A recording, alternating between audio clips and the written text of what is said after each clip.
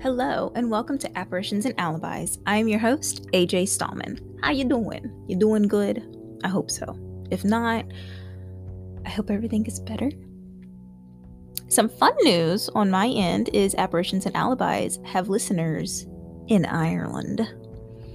I would love to do some cute Irish accent thingy, but I would be horrible and I don't want to offend anyone. Just know, my grandmother constantly played Celtic women while I grew up. Not the new ones that were touring a couple of years ago. She doesn't seem to like them. They're not as good. They have some good jams though, not gonna lie. My fiance Ashton has also been to Ireland, I think. Her grandmother took her at age 16 to the Europe area to build churches. I'm probably getting this all wrong, but Ashton got to see many beautiful sights, and I'm pretty sure that Ireland was one of them. And she's dying to go back. She's probably going to listen to this and just be like, seriously, you don't even remember one of the biggest important times of my life. I love you. Don't leave me. However, I personally am just dying to get out of America, but that's besides the point. The world super sucks right now, and there isn't much we can do about it at this moment except wear our masks, wash our hands, bow our heads, and promise our firstborn in exchange for happiness. I'm just kidding. So the last haunted tour we took was in Claremont, Virginia, and today we aren't going too far from there. We're waddling up the road to Surry County, Virginia.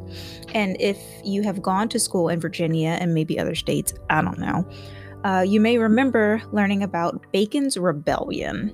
Well, our haunted stop today is at Bacon's Castle. That was not built by him, nor did he live there, and he possibly never even stepped foot in it. History's weird.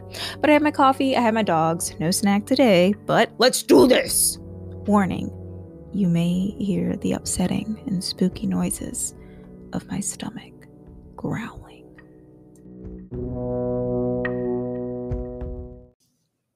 So Bacon's Castle has many names. The gentleman who built it was Arthur Allen, a British tobacco agent, and later his son Major Arthur Allen. Yes, he took it over. When the son took over the home after his father's death, he made one of English America's first pleasure gardens. Don't get nasty. It's just a garden. Now, this beautiful home is actually the nation's oldest brick dwelling and only surviving Jacobean structure. It actually has 70% of the original too much coffee. The original bricks still intact. While it is beautiful, it also played a role in the infamous Bacon's Rebellion of 1676. History buffs and architects aren't the only ones drawn to this historical brick building, however. Paranormal researchers often come here and have collected informational proof that the castle's ghosts are very much real. Spooky things that have been caught are as follows: EVPs, or electric voice phenomenons, personal experiences, flashlight communication, and K2 responses captured on video. Oh yeah, and ghostly photographs. The team behind Spirited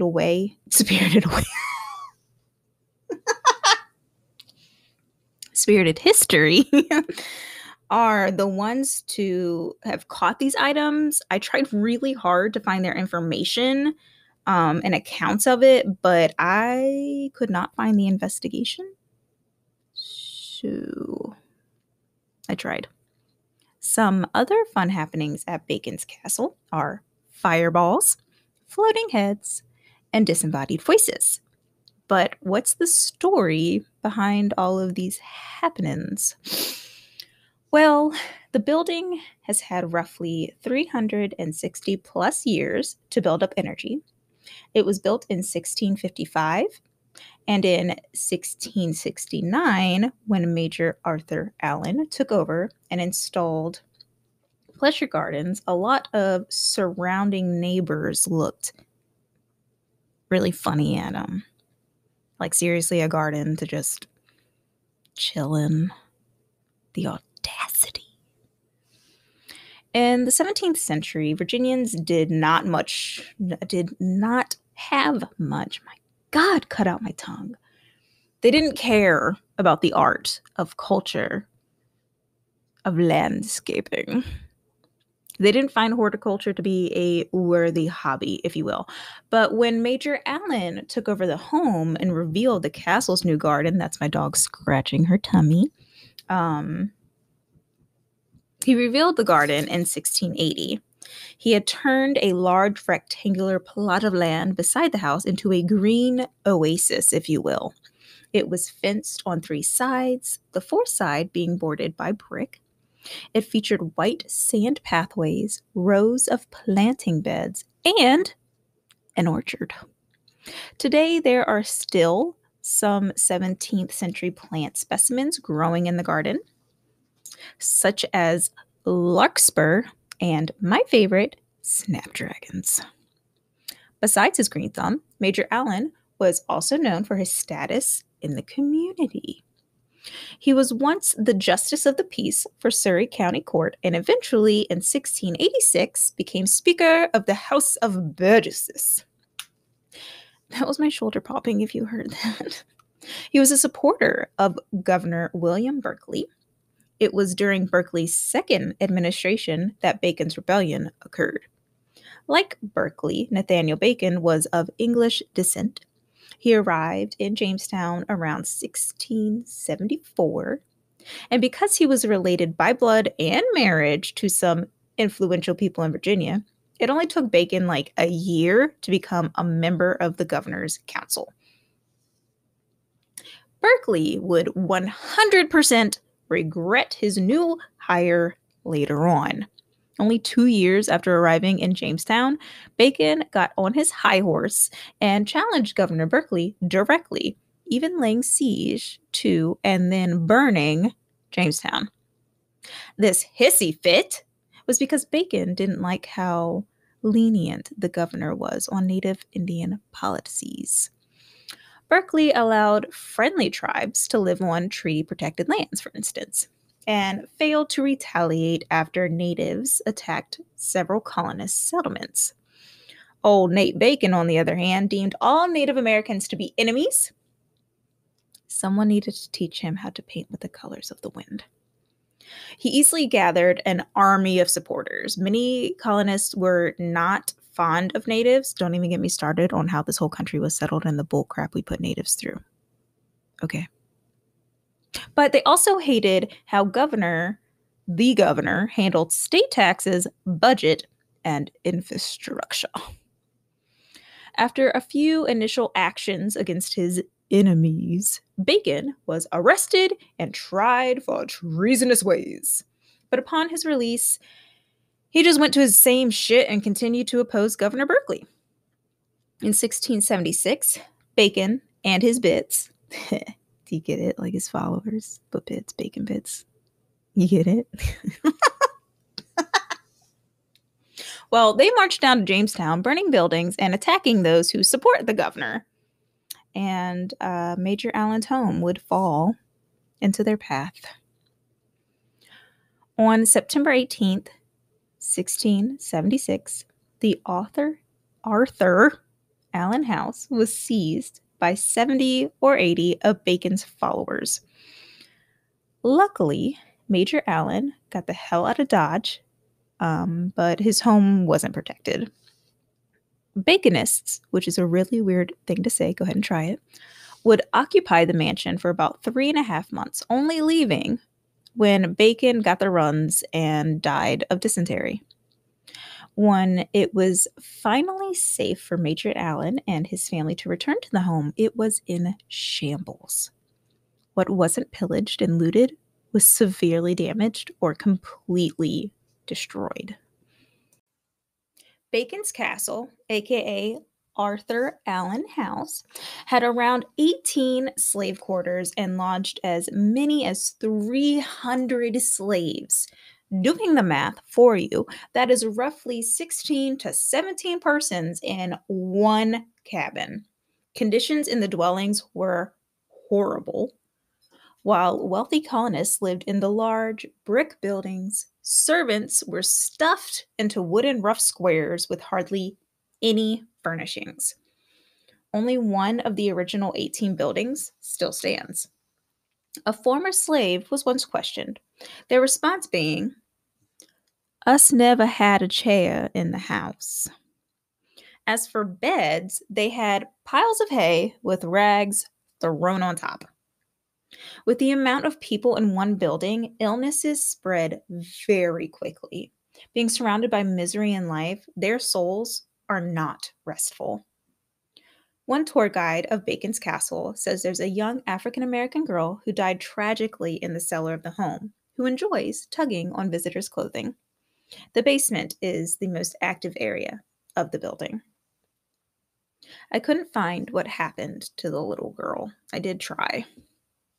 Another spooky experience is that of a disembodied head of an African American woman that randomly appears about. I can imagine seeing that one. That has to be terrifying. Within the building, other activities that occur include chairs rocking by themselves, books flying off shelves, and doors closing all by themselves. Once a woman found her room in complete disarray. A lamp that was normally on the table was leaning against a pedestal, and its globe was smashed into pieces.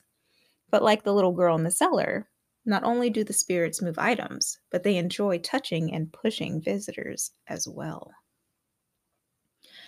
They also seem to be very noisy. People have heard loud popping noises like gunfire interrupting the house's silence. You can also hear footsteps stomping down the stairs, as well as disembodied moans and wails. Some even say that they have had voices telling them to get out. In 2014, Preservation Virginia launched Haunted Bacon's Castle, which is a public tour for horror enthusiasts. Those who attend are led by the Center of Paranormal Research and Investigation, a team of ghost hunters who have done extensive research at Bacon's Castle. During one of their investigations, they actually caught disembodied voices and screams.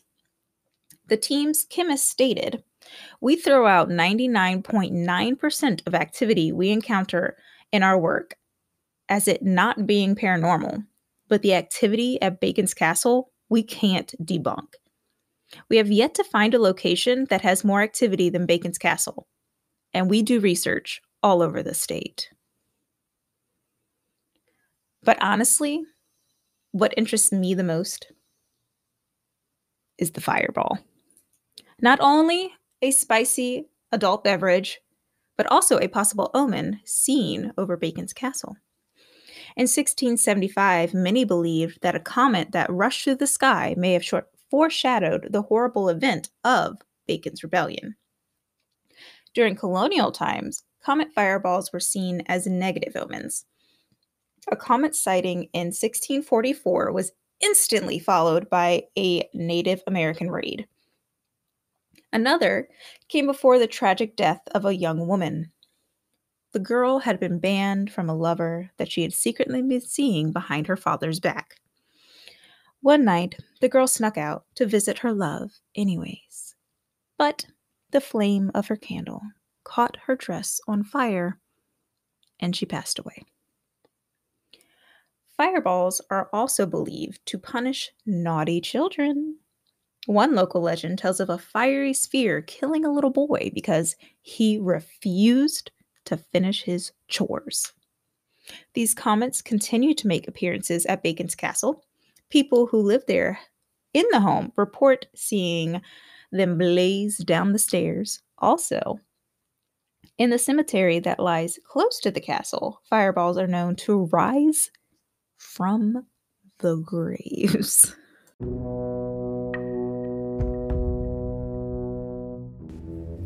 Have you ever thought about making your own podcast? Is there something that the podcast world is just missing that you want to put in it? Well, do what I did and download Anchor. If you haven't heard of it, it is the easiest way to make a podcast. Let me explain. It's totally free. There's creation tools that allow you to record and edit your podcast right from your phone or your computer. Anchor will distribute your podcast for you, so it can be heard on Spotify, Apple Podcast, and many more.